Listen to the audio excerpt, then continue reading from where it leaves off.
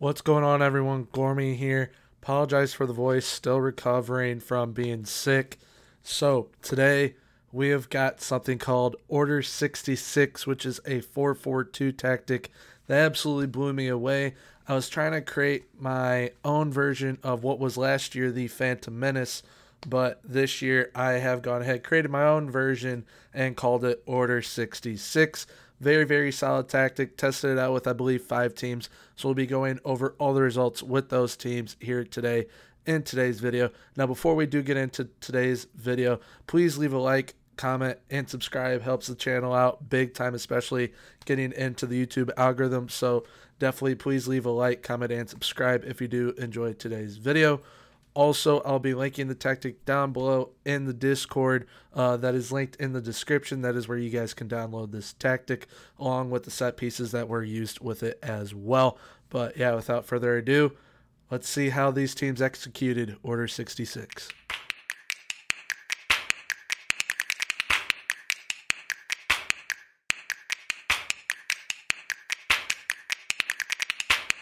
All right, so here we are with Order 66. We start off with an advanced forward on attack up top, which shoot more often. We've got a deep line forward on attack as well, which shoot more often. The advanced playmaker on support that is behind them roams from his position and moves into the channels. The inverted winger on support on the left side crosses more often, and the crosses are aimed at the far post, and he roams from his position. The inverted winger on the right side crosses more often, and also crosses are aimed at the far post and roams from his position as well. We've got a deep line playmaker on defend, takes more risks, and tackles harder. You got 2 complete wingbacks on support, both cross more often, and their crosses are aimed at center, so towards the strikers and the advanced playmaker, whereas the inverted wingers are trying to hit each other on either side of the far posts, or if the deep line forward or advanced forward are kind of lurking at the far post as well. Then we have the central defenders on defend, both with tackle harder, and the sweep keeper on support was left as is, would take more risks. We played with a positive mentality. When we're in possession, we played fairly wide. We passed into space and overlapped on the left and the right. We worked the ball into the box, had shorter passing directness, and a higher tempo. Now, when we were in transition, we counterpressed and countered, distributed quickly to the fullbacks and the center backs, aka distributing to the defense. Then out of possession, we had a much higher line of engagement for the offense, higher defensive line, more often trigger press, aka pressing intensity on more often, and then prevent short goalkeeper distribution. Now, this tactic, very, very solid overall. The corner set pieces are set up like this on defense on the right and the left. And then in the attack, I'm actually blocking it. Give me one sec. All right, shocked myself there in the bottom right. So it is set up like this on the left and the right. We then have free kicks and defense on the right and the left. And then in the attack from the left and the right. And there are different ones for small chances shot, wide, and deep. They'll all be attached to this tactic, so you guys will be able to switch it up however you guys would like. And then the throw-ins are short throw-ins, but I hear that long throw-ins are back. So we will be trying to implement long throw-ins into a tactic here very, very soon. But yeah, let's see how Fulham performed in the competitions. All right, so here we are with Fulham. Sky Bet Championship, they won the league. So going straight back up on 103 points. Very, very solid with that 33 wins, 4 draws, 9 losses, 103 points, 52 goal differential. Very, very solid. They did get knocked out in the 4th round of the FA Cup by Chelsea, and they got knocked out in the 2nd round by Southampton and the Carabao Cup. But getting into how they did team overview-wise, scored the most goals in the league with 95 goals, which is very impressive. They were tied in 2nd for most shots. Few shots against, they were in 7th. Best pass completion, most possession. Best pass completion they were not in, but most possession they were in 8th with 51%. Most tackles one they were not in. Most dribbles made, however, they were with 633, quite a bit. So very happy with that, coming in 6th. Most shutouts, they were in third with 18. Fewest conceded, 43. They were tied in third with Blackpool. Then player overview-wise, Mitrovic had the most goals in the league with 23 goals. Most assists, we've got Harry Wilson with 17, Anthony Nacker with 11, and Bobby Decordova-Reid with 10. Most shots, Alexander Mitrovic had the most shots in the league, and Tosin Adebayo had the most player of the match performances in the league with 11. Most key passes, Harry Wilson with 144. Best pass completion we were not in, nor were we in most tackles won or dribbles made, but shutouts we were. Paulo Gazzaniga with 15, coming in 5th, and then Fewest conceded. He came in 3rd, only allowing 27. And then looking at the squad overall, our top goal scorers were Alexander Mitrovic and Alfie Mawson. Alfie Mawson with 13, one of those main players from the corner set pieces. Then Alexander Mitrovic with 24, who would be on the far post with those corner set pieces, and he is very, very good. You can also move them around to wherever you want your aerial ability players, but he performed very, very well.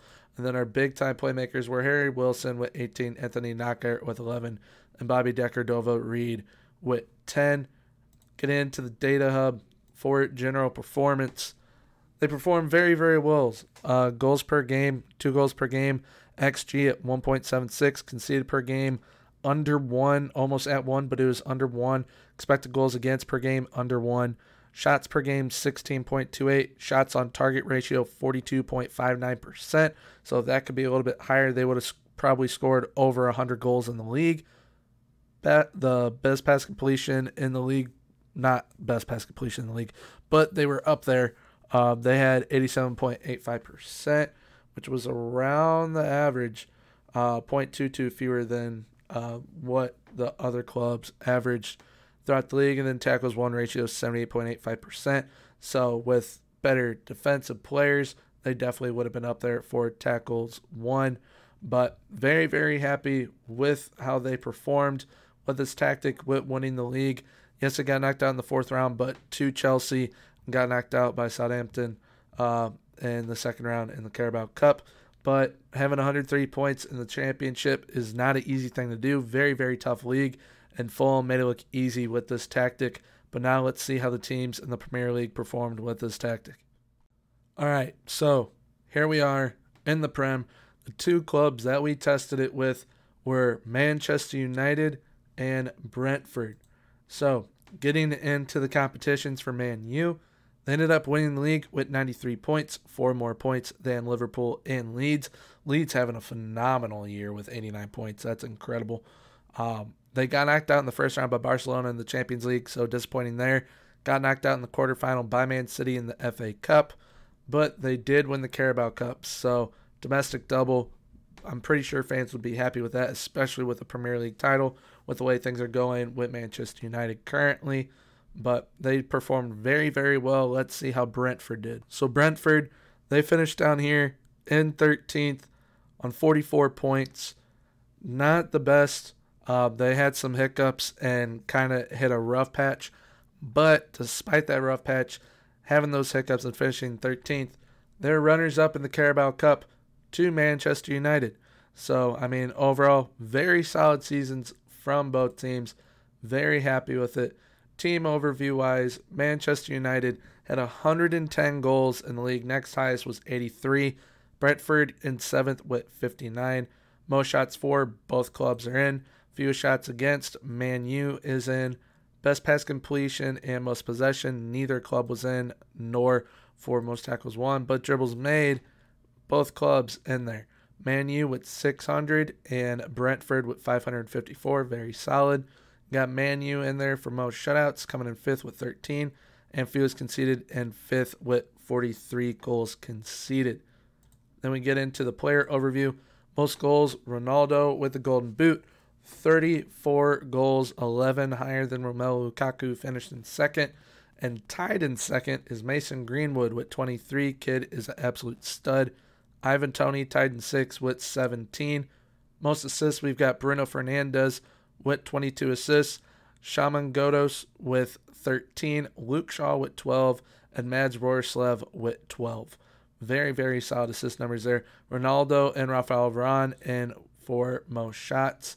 Most part of the match performances, Ronaldo in third with 8, Rafael Varane with 7, Luke Shaw with 6, Bruno Fernandes also with 6.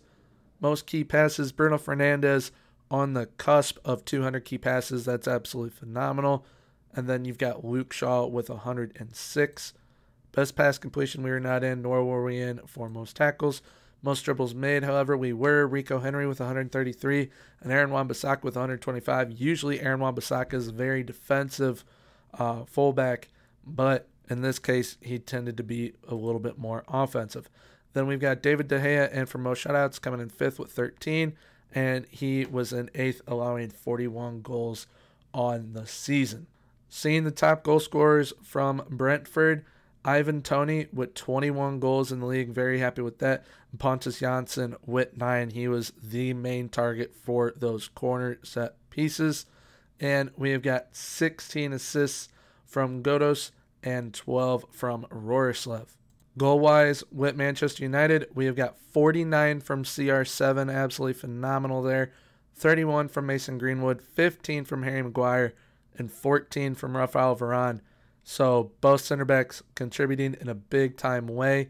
And then assist-wise, we've got 27 from Bruno Fernandes, 17 from Luke Shaw, 15 from Aaron Wan-Bissaka, 14 from CR7, 11 from Jadon Sancho, and 11 from Marcus Rashford. So overall, team was absolutely lights out. Looking at the data hub, goals per game, absolutely light years above what the rest of the league was doing. Same with XG. Conceded per game, they were conceding 1.13, so definitely could do better there. Expected goals against per game was under 1, though. Shots per game, almost 21 shots a game. They had shots on target ratio of 46.98, so almost 47, closing in on that 50% mark. Pass completion ratio, 88.32. Then tackles won ratio 79.79. So definitely could do a little bit of improvement in those two areas, but everywhere else they were pretty solid. Now let's see how Brentford did in their general performance. All right, so Brentford definitely could have improved in quite a few different areas of their game. Like I said, they kind of slipped up throughout the season, but still got to be a runners-up in the Carabao Cup. Now, they had 1.55 goals per game. Their XG was 1.45. Conceded per game, 1.55. So basically averaging a draw a game. Expected goals against was 1.55. Shots per game, 14. Shots on target ratio, 44.92%. Almost at that 45% range. Pass completion ratio at 87.59. And tackles won ratio at 76.99. Basically 77%.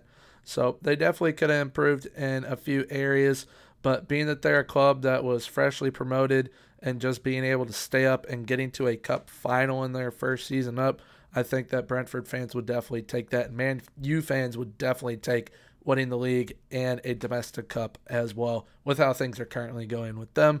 But now let's see how our two German clubs performed with this tactic. All right, so here we are in Germany. Borussia Dortmund and VfB Stuttgart is who we tested this tactic with. Now, both clubs did very, very well in Germany. VfB Stuttgart had some trouble at one point. I checked the test like midway through. They were struggling, but they ended up just kicking ass the rest of the way, finished in 4th place, as you guys can see there. Borussia Dortmund winning the league on the last day as well. They got knocked out in the quarterfinal by PSG. They won the DFB Pokal, so a domestic double for Borussia Dortmund. We'll definitely take that. Then a German Super Cup, they were runners-up. Like I said, VfB Stuttgart finishing in 4th. Seeing how both teams did in the team overview, Borussia Dortmund with 97 goals in the league and VfB Stuttgart with 47. Stuttgart was very interesting. They didn't score a heck of a lot of goals, but they made sure they got the job done and were able to finish in a Champions League spot. So it's absolutely unreal.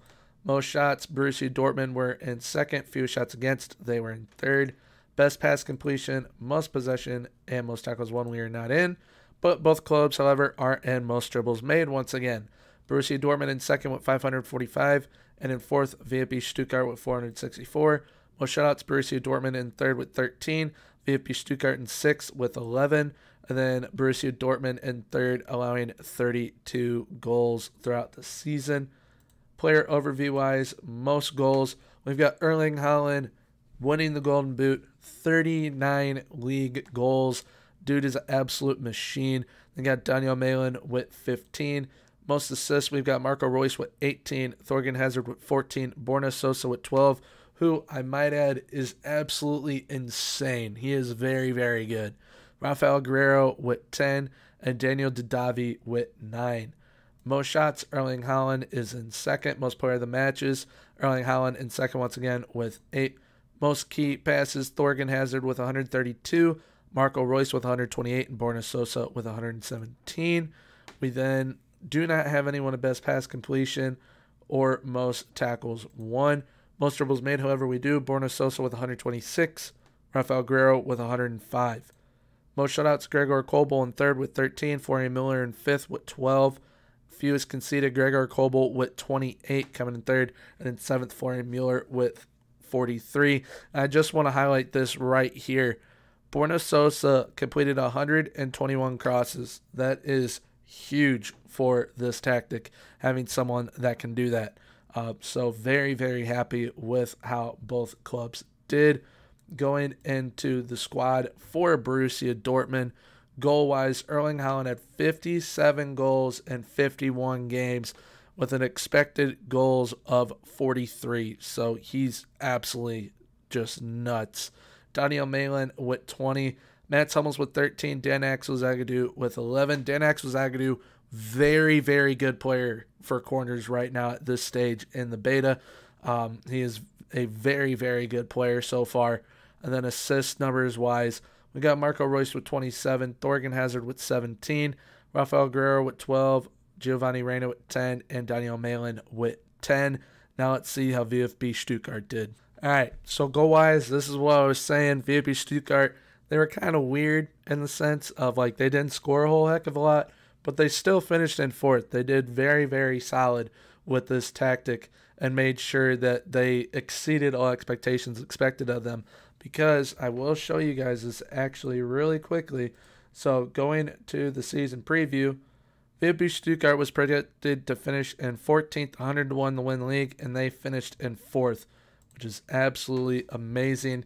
But goal-wise, Anton had 9, Marmouche with 8, and then it was 6, 5, 5, 5. I mean, they did not score a whole heck of a lot. Assist-wise, though, Borna Sosa was integral to this team. I don't think they would have had the season they did if it wasn't for him. Borna Sosa with 13 assists, and then Didavi with 9, and then it falls off from there. But overall, VfB Stuttgart performed very, very solid. They got the job done, finished in 4th, blowing away all expectations set of them.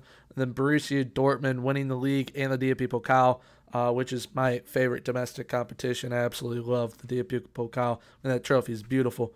But yeah, let's see how Order 66 is executed in game.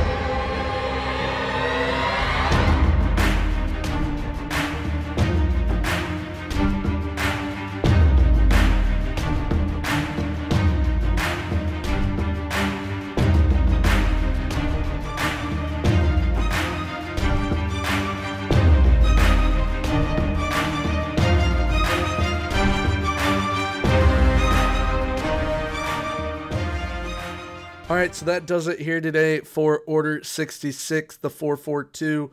Very, very happy with how this turned out. I was really looking forward to testing this out and creating it.